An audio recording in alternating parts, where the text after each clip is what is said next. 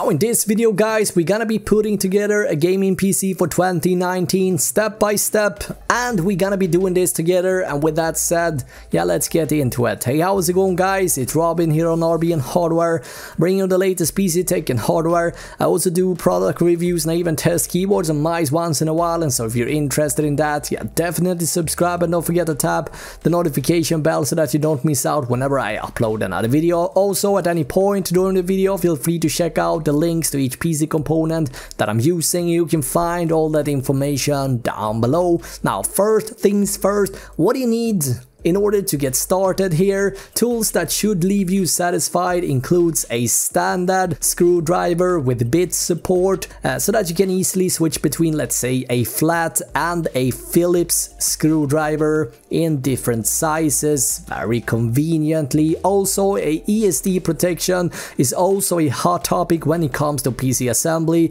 Some people say you need it and others say it's unnecessary. Jace2 did a pretty interesting video covering this a while ago, where he came to the conclusion that it wasn't really necessary. I've lost track of the amount of PCs I've built over the years, and I have personally never used it, and all these PCs are still, believe it or not, working. My server, for example, still working 10 years in, and so if you need it or not, it's up to you, I guess. And yeah, that's pretty much wraps up all the tools and accessories you need here. So with that said, what components do you need? So you need a motherboard, you need RAM, you need a CPU, and you need a CPU cooler. You need some form of storage, you need a case, and lastly you need a power supply. And depending on what CPU you're gonna be using, you might as well want a graphics card as well. With that said, let's start with the build process. Now, what I like to start with is to simply get the case ready by taking and getting rid of the side panels of each side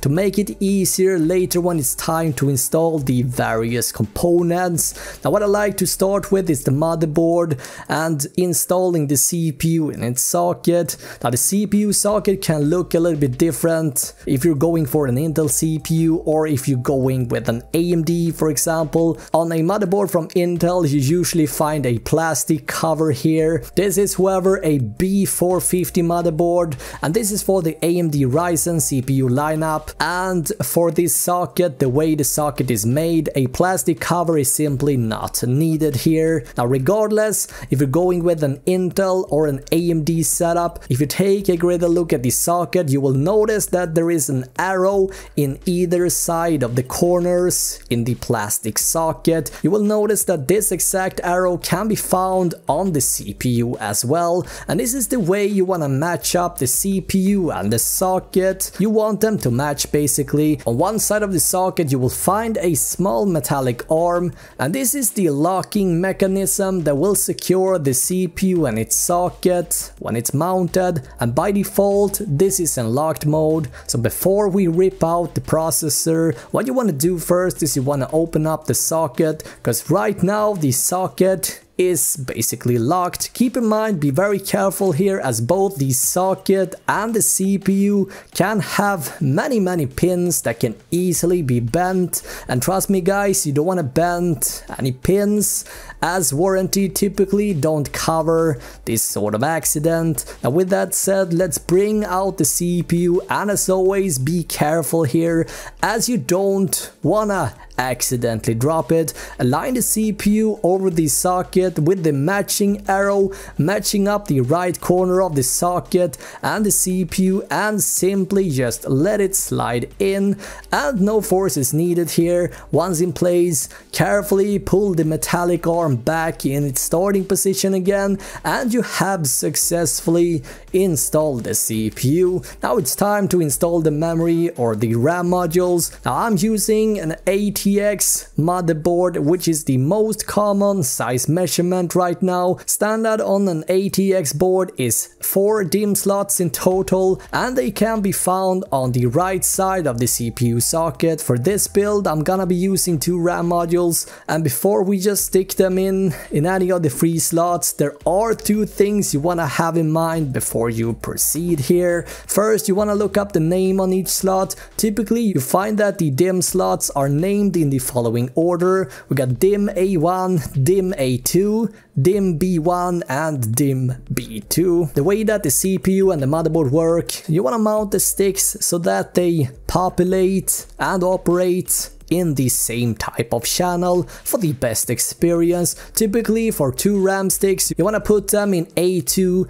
and B2 for them to properly work in the same channel. Now this information can be found in the manual that came with your motherboard, guys, so I highly recommend that you look this up before installing them. Now before installing the modules, you want to make sure that the cutout on the memory stick matches up the small peg in the socket. Simply open up the securing or locking mechanism on each side and slide down the RAM sticks. Now, some slight amount of force is needed here to secure the modules in its socket. Repeat the process one more time and you have successfully installed the system memory. Now, time to install the CPU cooler, and in this case we have a cooler that came boxed or included with the CPU, and if this is the first time you install in the cooler, it will come pre-applied with thermal paste on the sink for convenient installation. In our case, however, I've been using this cooler in many different builds, so I have to install thermal compound here as well. Typically this is something you don't have to do if you're not using a third-party cooler for your build. In that case, I recommend watching my video where I demonstrate how to install a third-party cooler, how thermal paste work and how much you need. You can find that video down below. Anyway, this motherboard comes with 2 small plastic brackets covering up the mounting holes for the CPU cooler, so you want to start off by taking these 2 off. Usually you need a standard Phillips screwdriver here. For this build we're gonna be using the included Wrath Spire cooler from AMD, and the way the cooler is made and how the holes align,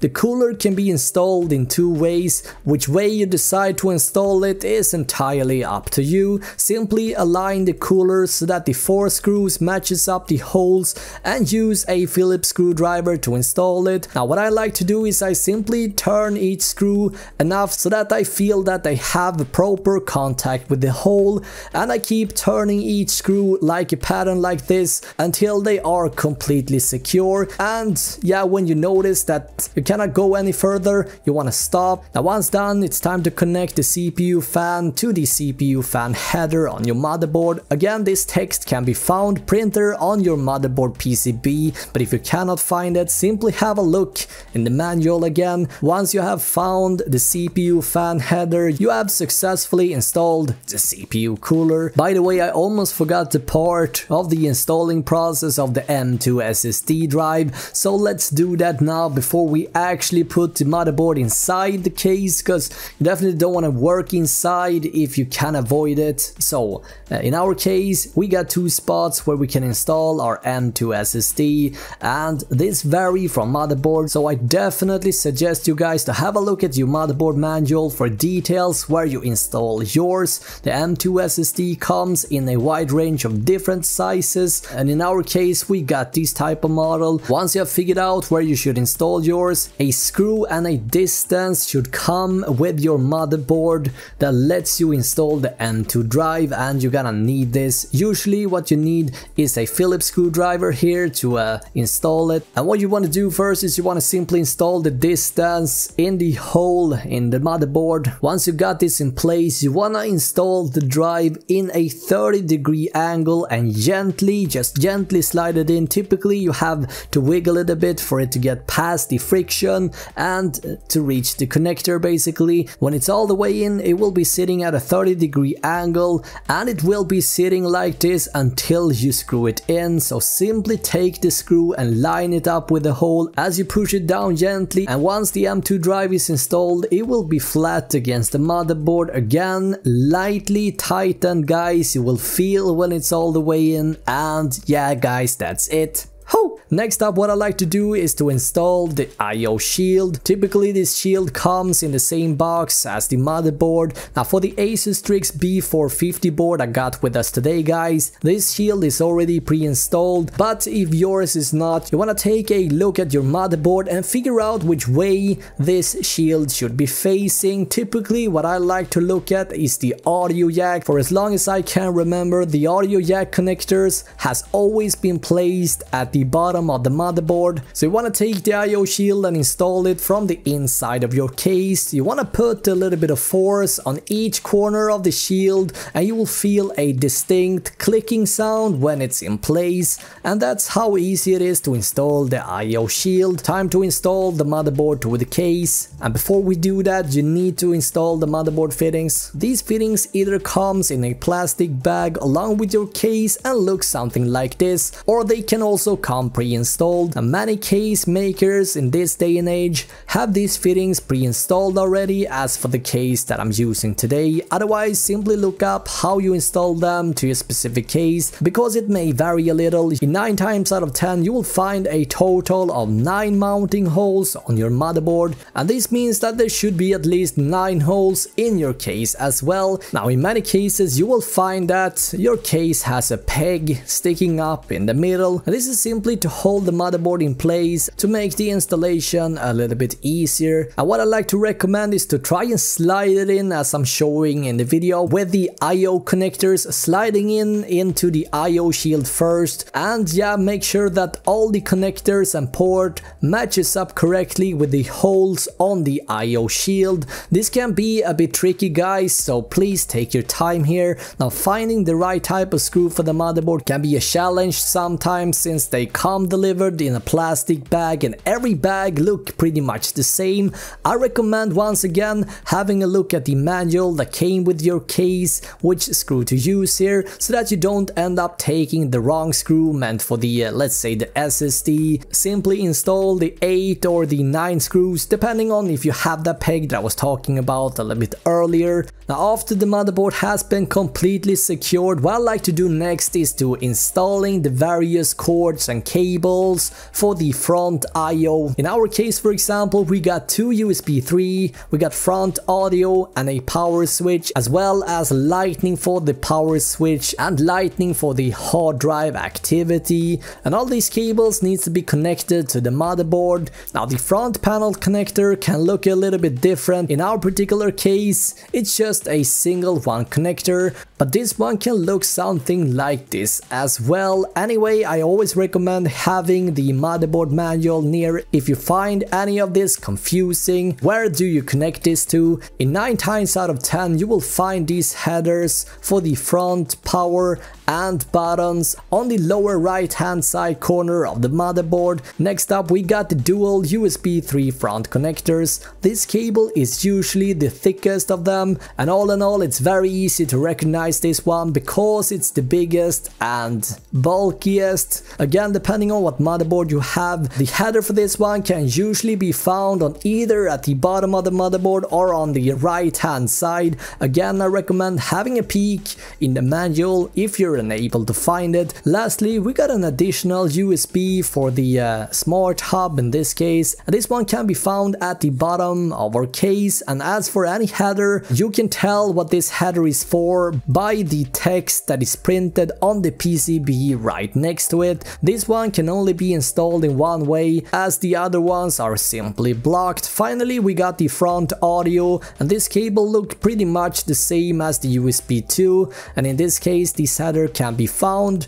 right next to the USB one on the motherboard. Make sure you match up each pin with each hole and simply press it in. Now we have come to the point when it's time to install the storage. If you have an SSD, you want to be using the included SATA cable that comes with your motherboard and connect it to any of the free SATA ports on your motherboard, and you want to mount your SSD on any of the free 2.5-inch cages in your case. Alright, now we have reached the point where it's time to install the power supply unit, and this is just general tips, guys. For any PC build for 2019, I actually highly recommend going with the power supply that is fully modular. simply meaning that all the cables comes in a bag on the side and you essentially only connect as many cables as you really need for your specific build, and this will essentially vastly reduce the amount of cables in your case and simply just less headache in general when it comes to cable management later on. So we're going to start off with the main 24-pin connector for the motherboard. Many times you need an additional, or most likely you're gonna need the additional 4-pin or 8-pin connector, and this one is for the CPU. What other cables are we going to need here? Well, most likely you're gonna have a graphics card as well, and so for that you're gonna need a PCIe cable, and lastly but definitely not least for storage you're gonna need a SATA power cable as well. And yeah, that's pretty much it. With all the cables being installed to the power supply, it's time to install it. And as for this case we got with us today, you install the power supply at the bottom, and this is getting more and more common nowadays, with the fan preferably facing down so it can suck fresh air from the outside for a best case scenario. Now we got a total of 4 screws to secure the power supply, which you typically find in a plastic bag in the same box the power supply came in. You usually typically find these screws with your case as well. Now time for the cable wiring, and typically you want to start with the biggest and bulkiest cable first and simply work down from there. So let's just start with the 24-pin for the motherboard and deal with the CPU one, followed by the one for the graphics card, and lastly we got the SATA power, the cable for powering the storage, or if you have any sort of smart hub that needs powering, as in our case.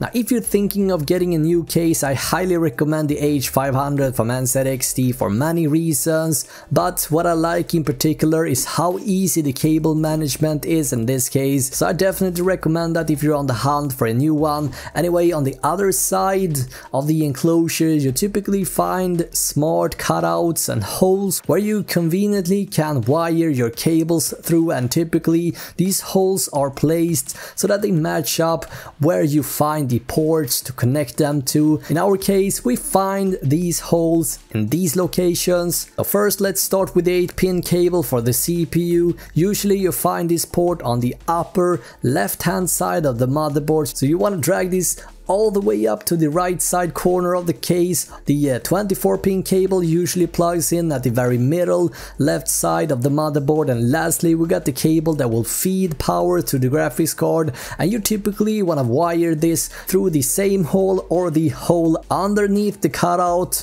we just used for the 24-pin cable. Now when this is all done, what is left to do is to connect these cables to where they belong, including the SATA power for the storage. And after this all you got left to do is to install the graphics card. So what you want to do first is you want to make sure you have enough space and clearance, and sometimes you might have to get rid of a hard drive cage, but as you can see for us we got plenty of clearance, so this won't be a problem. You mount the graphics card in the highest available PCIe slot, and before we put it in we need to toss out the 2 PCIe slots covering up the slots for the graphics card, and boom, just slide it in and you should hear a clicking sound, and you will feel when it's all the way in. And again guys, not a lot of force is needed here. Put the screws back in to secure the graphics card, and what's left is to connect the cables for the graphics card. And before you start working with the cable management and fixing everything up, you want to fire up the system first to find out if everything is actually working. And in our case it seems like everything is working, so all I have to do now is to fix the cable management a bit, and we're gonna be ready to jump online and pretty much start fragging. And yeah guys, that's it. If you made it all the way here, congrats, you are a true soldier. As always, you can find all the parts down below, PC parts that I used for this particular build. This PC is actually part of a project for a friend of mine. He needed a new computer, so I decided to build it for him. Now I'm gonna be back with a brand new video for you guys in just a day. In the meantime, I would love to hear what PC you're slapping together yourself, so please share your PC specs down below. Until tomorrow, have an awesome day, alright? Bye.